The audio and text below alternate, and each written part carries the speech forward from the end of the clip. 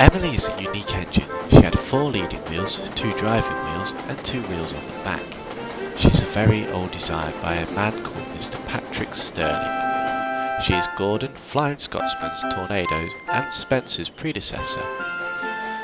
She used to work around Scotland a long time before she came to Sodor. One day, Emily was at Knapford when Gordon pulled in with the express.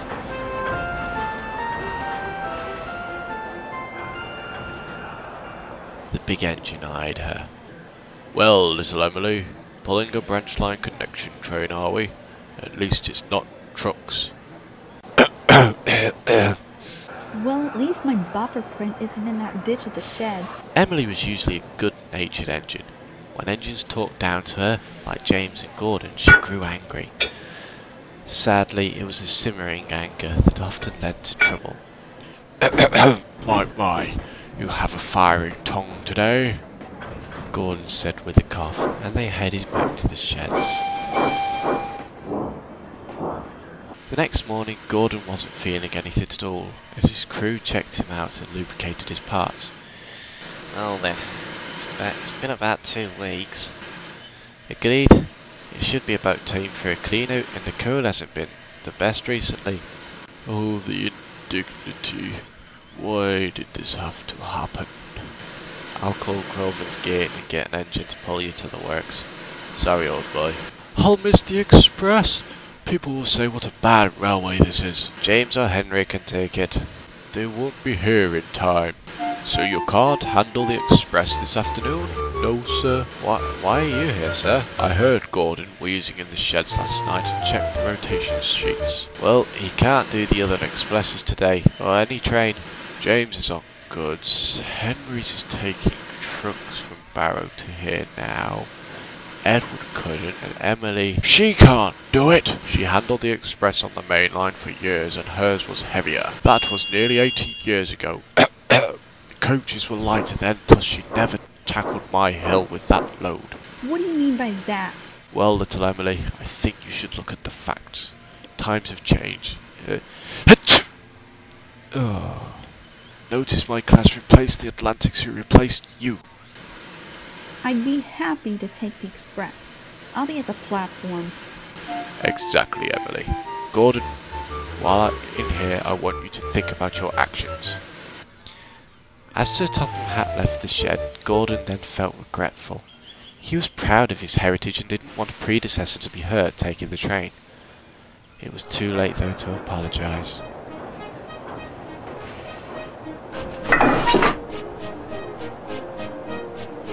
Hello, Emily. What brings you here? Gordon is out of commission. All that hot air finally burned down. So who is pulling the express? I am. Are you certain? Yes. Now let's get ready. Rosie was worried as Emily departed quickly with the express, or tried to as the heavy coaches weighed her down.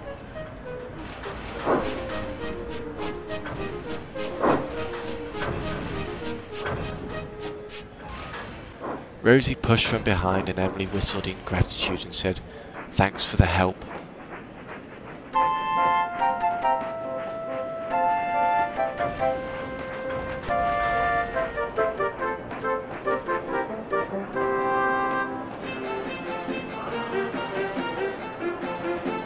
Rosie whistled back and went about her duties. She was certain if Emily asked for help, she should be fine.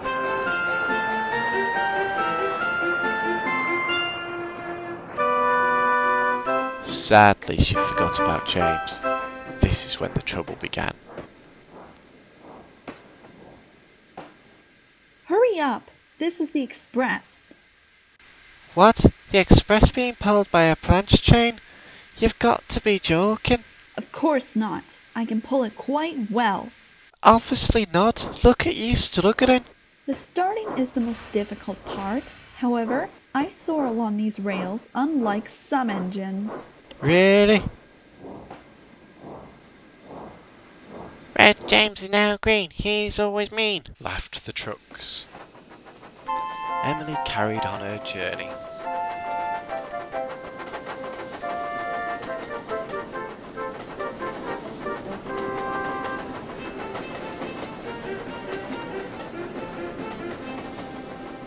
Emily fumed as she approached Wellsworth. It was a dangerous station to go fast into for the multiple sidings, thus engines must keep an eye open. If the signals did not allow them, they must slow and wait for a back engine, as the amount of track after the station is not enough to gain enough speed for Gordon's Hill. Emily was too cross as she entered the yard. Her driver was too busy helping the fireman build up pressure while trusting her to warn him. In a siding, Boko smiled as the signal showed clear, then heard Emily come in and whistled. The signalman looked up from his desk, realised the express hadn't come through yet and changed the signals. Emily saw the first set of signals too late and put on the brakes. Her driver understood and applied them fully while turning off steam. She skidded over the sidings and slid to a stop. Boko watched in horror as he waited at the siding. Oh no. Although getting up Gordon's Hill would have been doable with effort, now it was almost impossible to go over the hill. She felt foolish for letting James get in her pipes. Is there anything I can do? I'm such a fool. Why? Gordon implied I was too slow and unreliable to pull the express. Then James insulted me. I was so angry I flew into the yard. Gordon means well. James can be angry with trucks. Although they can be both rough, the best way around it is to ignore them. Let me help. Can't finish my journey without you getting off my track.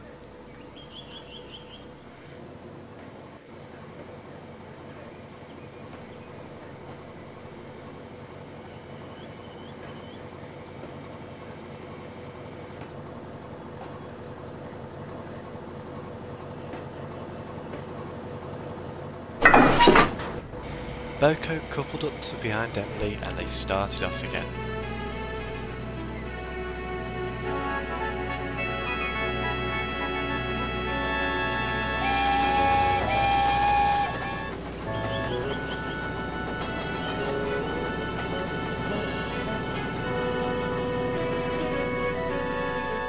Soon they were over Gordon's Hill and entering Marin Station.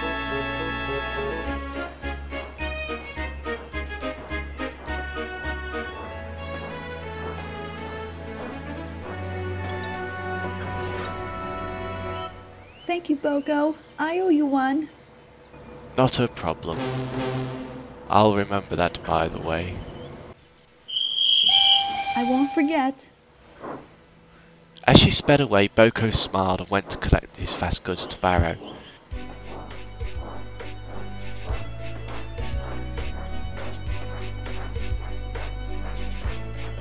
Meanwhile, Emily quickly made her way to Kildane, which was their final stop.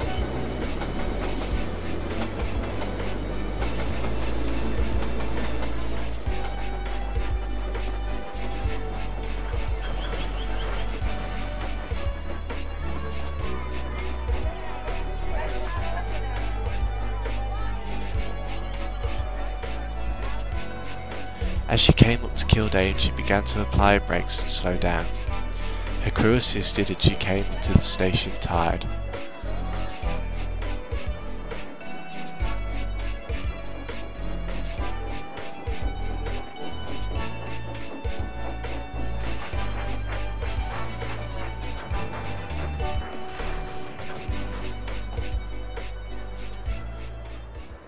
This is a slow express today. Well, it seems like they had trouble finding a replacement. Look at the one we have though. We're not too late and she does gradual stops. It was nice to catch up on our sleep. Still, a few minutes faster would be nice. She'll do it. Indeed, Gordon can be rough at stops. This one at least remembers to slow down in front of stations. Emily smiled and then felt guilty. She'd forgotten the first rule of being on the railway. Rain or snow or quarrel, the railway must run with engines using all facilities. Then she smiled. Although she'd made errors earlier, it had given her an idea on how to run. She asked her crew over and they agreed. True, it would be slightly slower, but they would be more comfortable. Plus the express was often ready a few minutes before the stated starting time. As the guard blew his whistle a few minutes early, Emily slowly moved forward, gathering speed.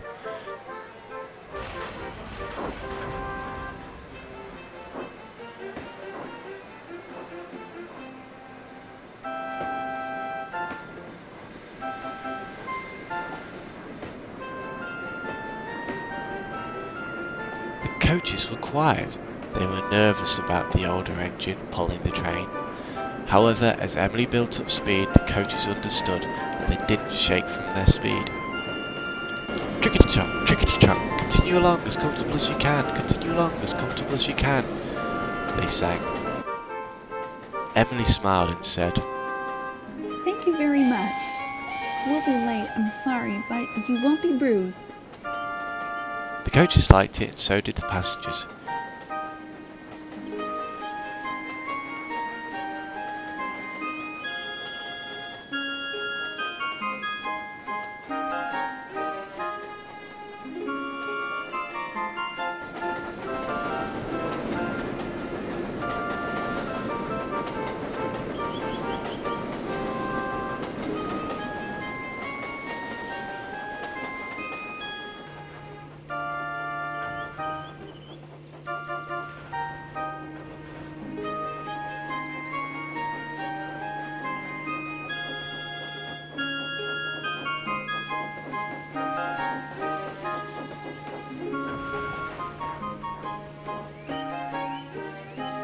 Ten minutes later they arrived to a rude diesel.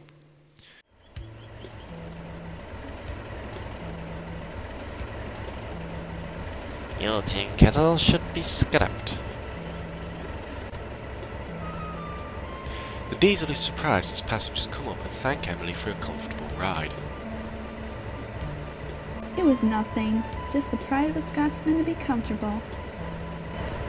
What would you know? You're probably a reproduction. I used to pull the Flying Scotsman before the C1s were built. Why don't you say that?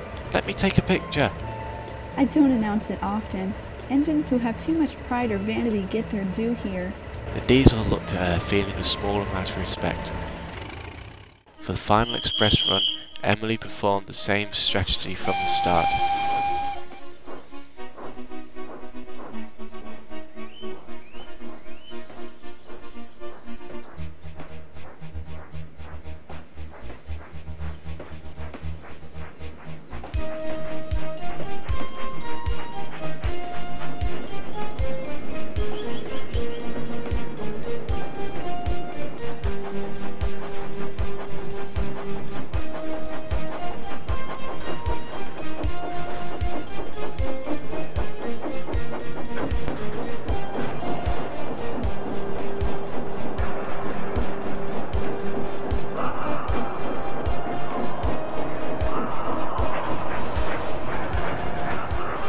Passengers all cheered her at Knapford while Rosie whistled in applaud.